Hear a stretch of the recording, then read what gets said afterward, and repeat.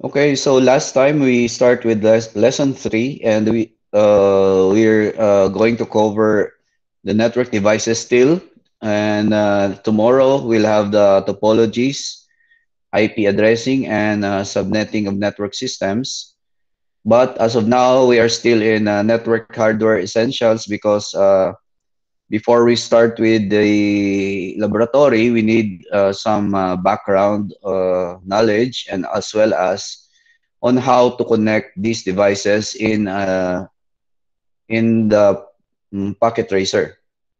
So doing this in a physical environment where you are in the laboratory is quite tasky and it needs the participation of all the group. So I'll just have the short review from last week so that you'll have a refresher or knowledge because on the Friday we'll have an online test. But on Friday, we won't have a lecture on Friday. And also, I will give also a short lecture on Thursday so that you'll have an ample time to study.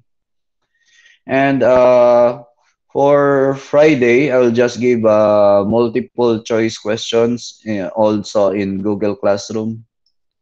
So just review the previous notes that I'll sent you in Google Classroom. And also, I will include also the material or the book that I used in this course, and as well as the PowerPoint slides. That is already in PDF. So because I could not have it in a real file because it has some animation and picture, so it's going to be too large for me to email it all of you. So PDF is much better. Now we start with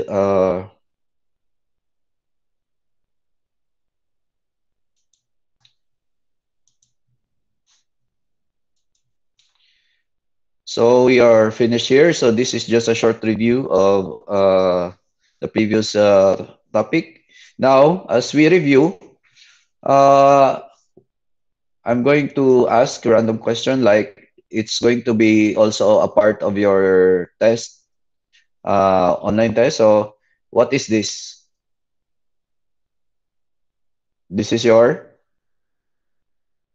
Router, sir. So Router, this is sir. your Router. router, correct? Router. And this one, Wireless router, sir. Wireless router. Home router. okay, wireless router is correct. And this one, Server. Server, sir. okay, this is server. And how about this one?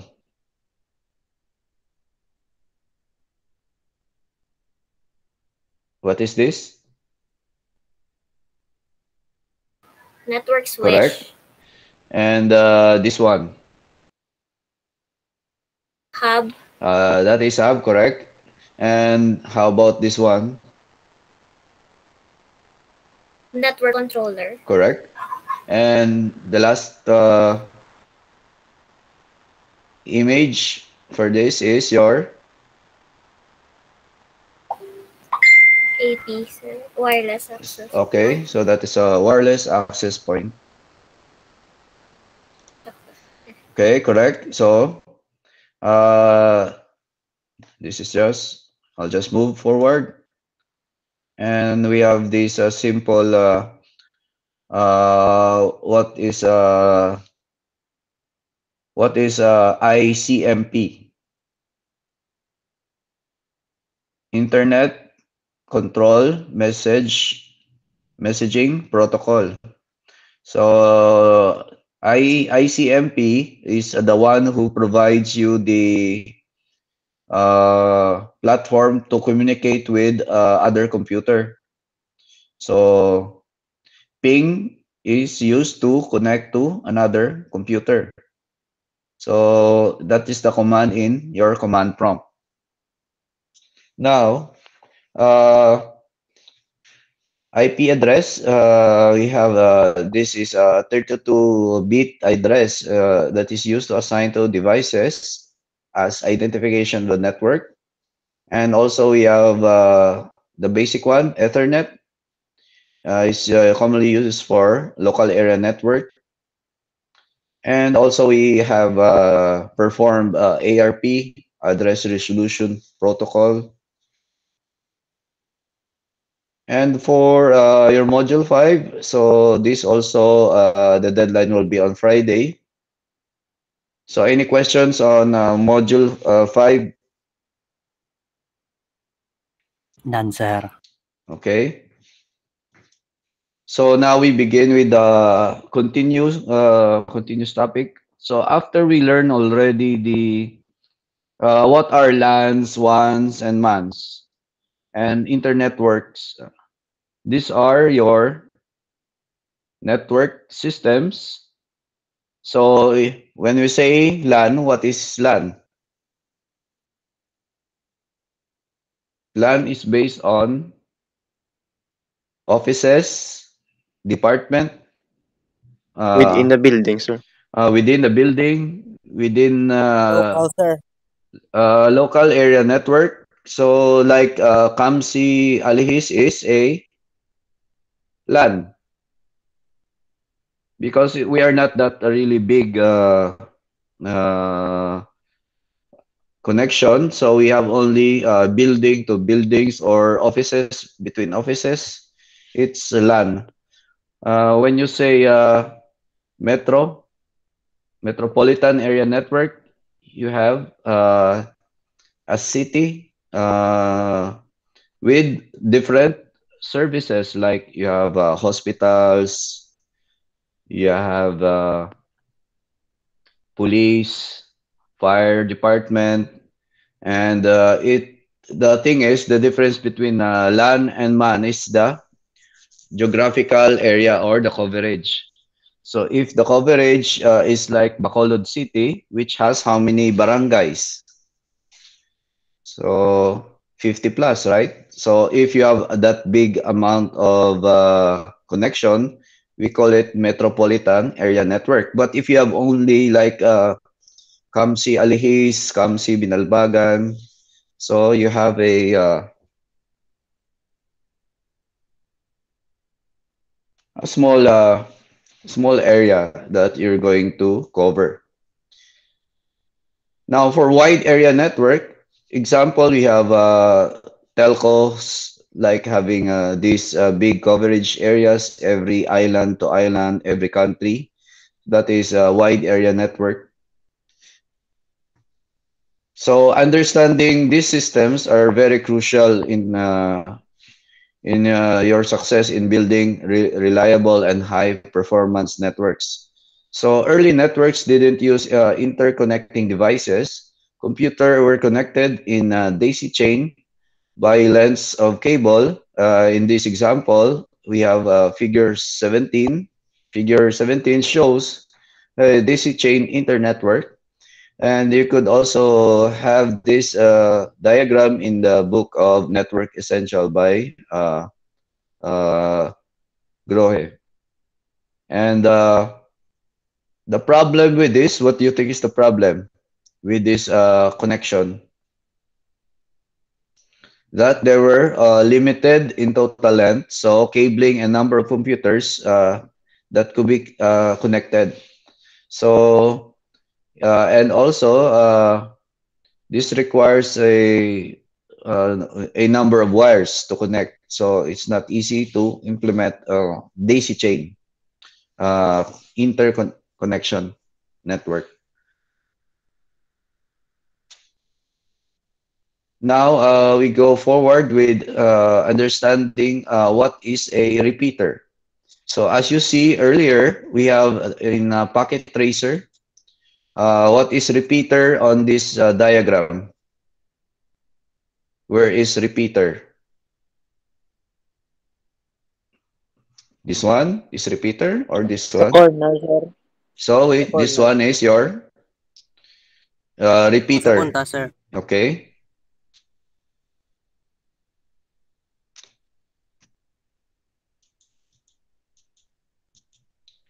So a repeater is a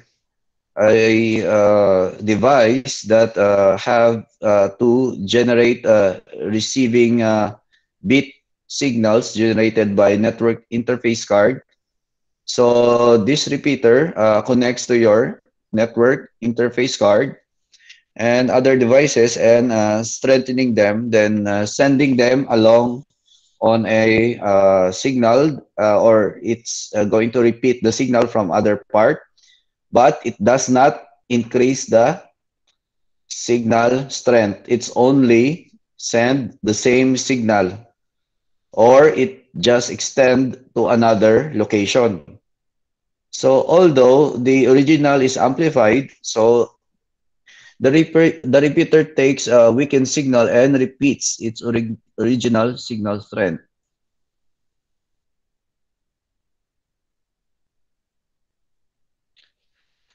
So repeater is just to provide another connection to another location. So this is used basically if you want to extend your connection to another house.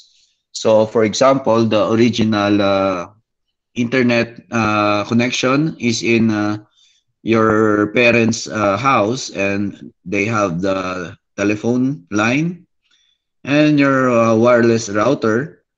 Then after that, if you want to have a connection to another house, so on the end, you have your house, and it takes like more than 10 meters. So with this type of scenario, since 10 meters may give you lesser internet connectivity, so you try to put repeater, and the signal is just going to be transferred but not reduced, but it's going to be the same signal as before.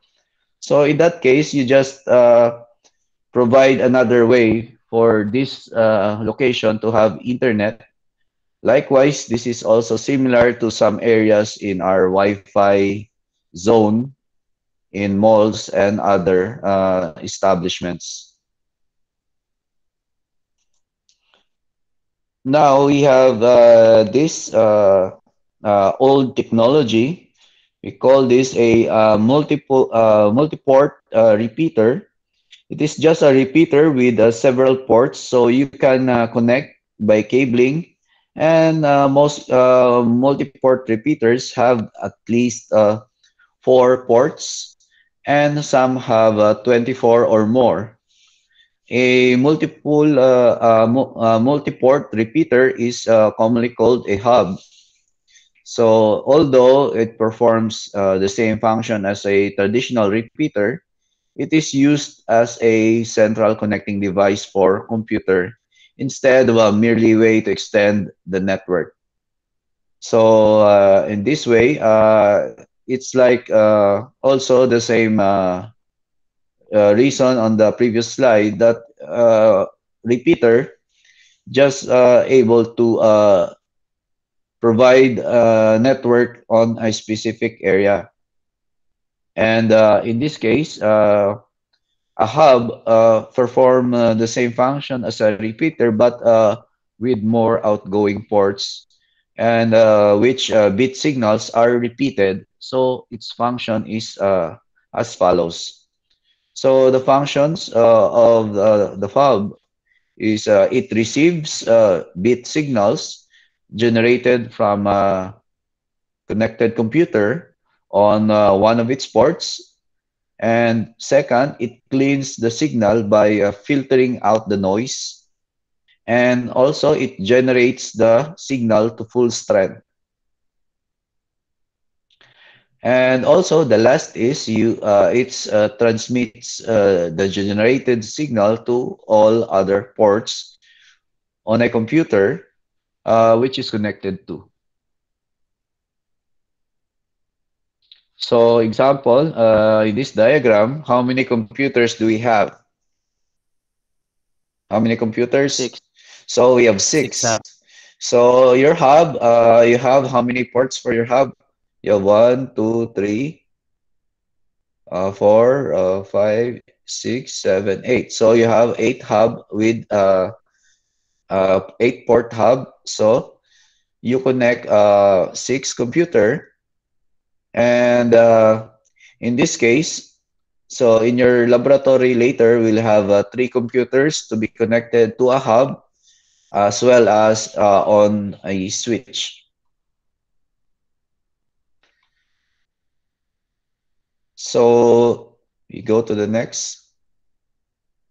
So what is hubs and network bandwidth? So network bandwidth again in hub is the amount of data that can be transferred on a network using a specific interval. It's usually measured in bits per second, and networks operate at speeds from 10 million bits per second or 10 Mbps and up to 10 gigabits per second or Gbps. Yeah, this bandwidth is determined by how fast network devices can spend its bits of data to the medium. So what is your medium here? Example.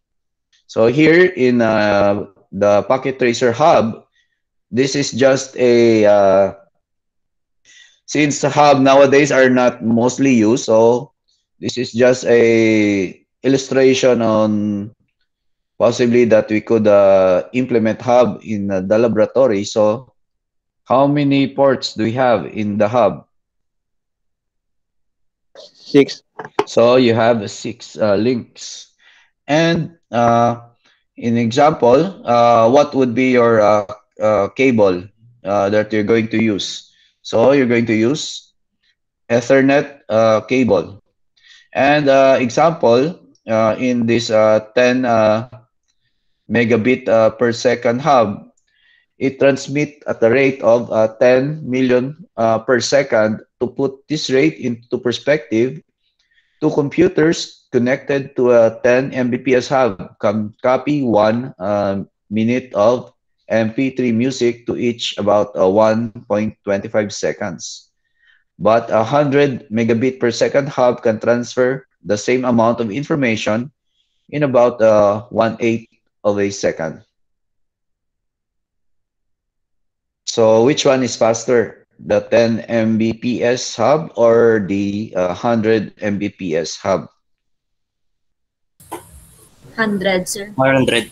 So 100, sir. 100. So what is 1/8 of a second? That is 1 over 8. And this is the turn on, turn off button. Now the setting is on. Okay. When you see green in Pocket Tracer, one of the drawbacks of hubs as the central connecting device on a network is that only one computer can transmit data at a time. So it does not work as a simultaneous transfer. So you're going to wait for another computer to finish transferring the data. But on a busy network, dozens of computers transferring large files and accessing network application and database, this limitation is really is one of the disadvantage.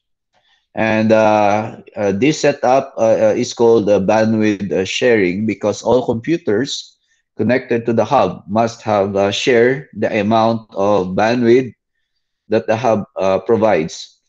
For example, we have 10 computers connected to 10 Mbps hub, and all the 10 computers are trying to send and receive files frequently because the computer must share the bandwidth, and the average effective bandwidth for each computer is only 1 megabit per second.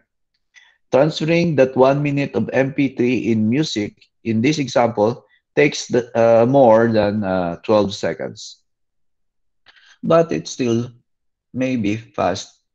But nowadays, transferring 1 minute MP3 music is like almost negligible. Like on the spot, you could have the music already.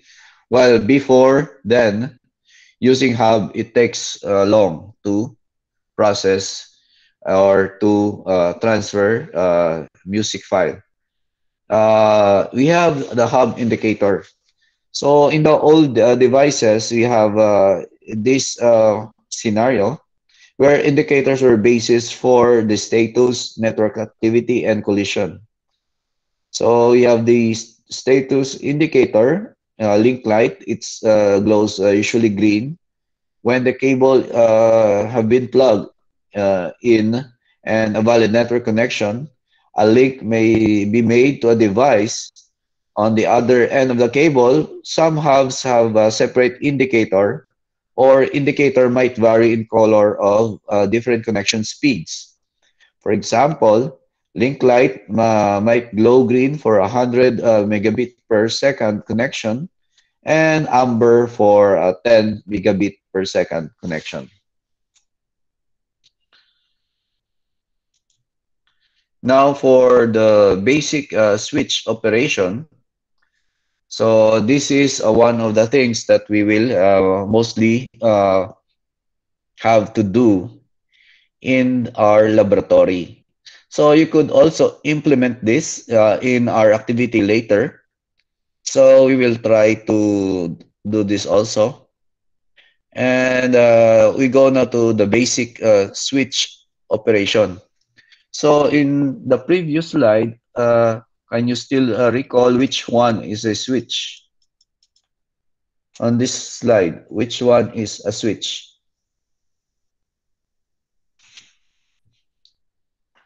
On this slide, which one is a switch?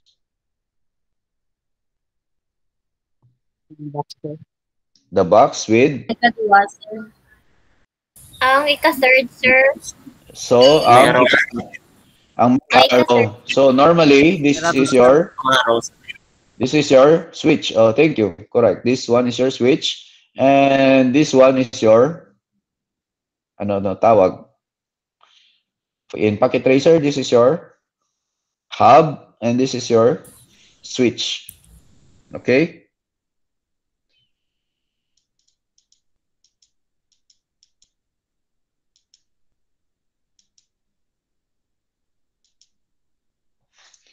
Now, last time we have a short glimpse and overview introduction on how we're going to check our IP address. So, what is the command in checking your IP address of your computer? How do you, what is the command used in command prompt to check? IP config. So, IP config. So, data is sent to the medium in one frame at a time. At the beginning of each frame, this contains a destination computer's MAC address and the source computer MAC address. So what is a media access control address? This is your, Physical address, sir. this Physical is your, address. okay, correct. So this is your physical address. Every device like your phone have its own physical address. Also, it's similar to MAC address. When you try to connect to another computer, that's why it's going to identify uh, your uh, your computer ID.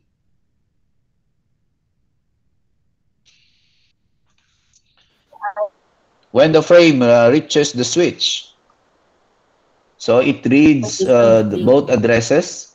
So when it reads both addresses. Yes, correct.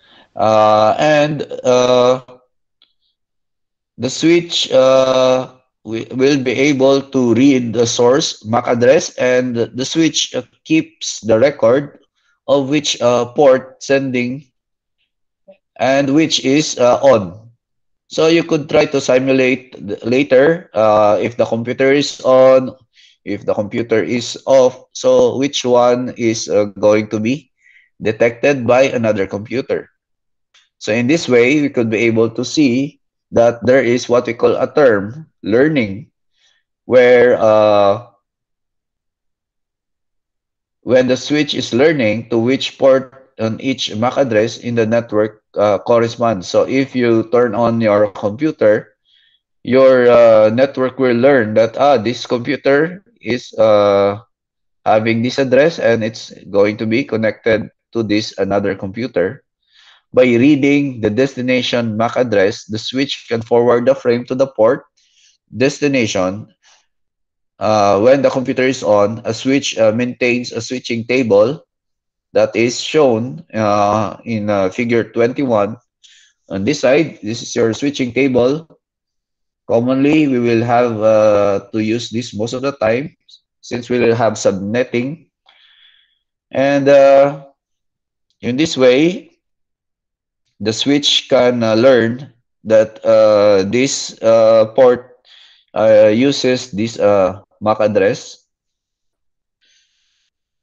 And example, since this is connected to port number 6, so the MAC address is being copied here, and the port number was also identified. And the next one, we have computer B. So computer B, what is the name of the port? So that is the first port. So you have the first port. And for C, so you have this. So that is, I think, 2. Computer C is port number 2. And also for computer D, you have the third port. So mostly the first port is usually for your server, but in this case, it's only show the connection between the port and the computer from the switch. Now, how do we compare the following with the hub? So switches and network bandwidth, because a switch is capable of forwarding frames to one only single port instead of all ports. As a hub does, it can handle several computers at one time, thereby allowing each devices to full network bandwidth or dedicated bandwidth instead of requiring bandwidth sharing.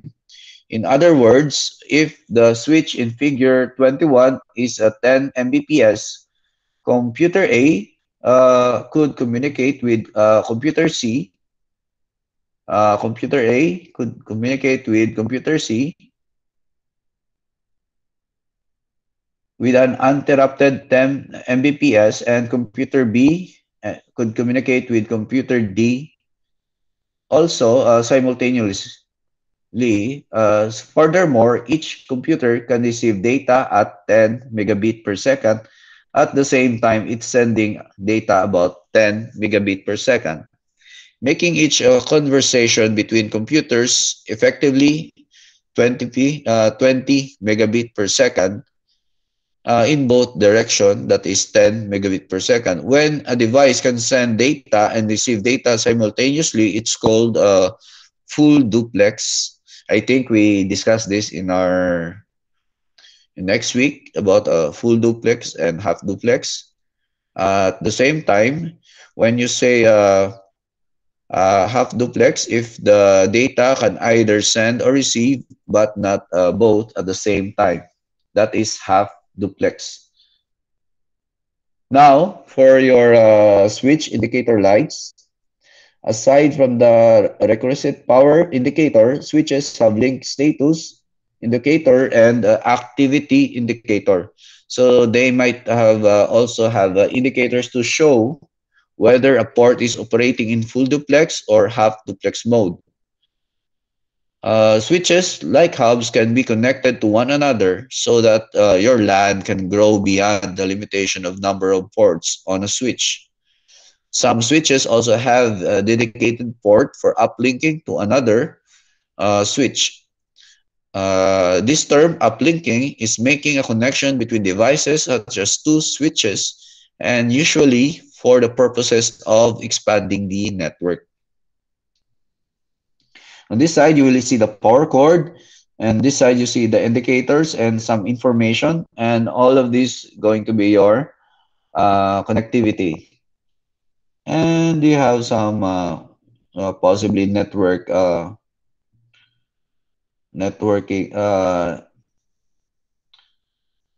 This is for your network router. Now, we'll have a short break, like 10 minutes before we proceed with the laboratory module so that I could stop the recording and we continue again for another session on laboratory. Any questions on the lecture? None, sir. Okay, so I'll stop the recording and None, sir. None, sir. after this we'll have the laboratory, maybe a short break. 10 minutes or 5 minutes is okay. 5 to 10 minutes we will go back. But I will just to stop the recording and I'll just have the laboratory module open. Okay?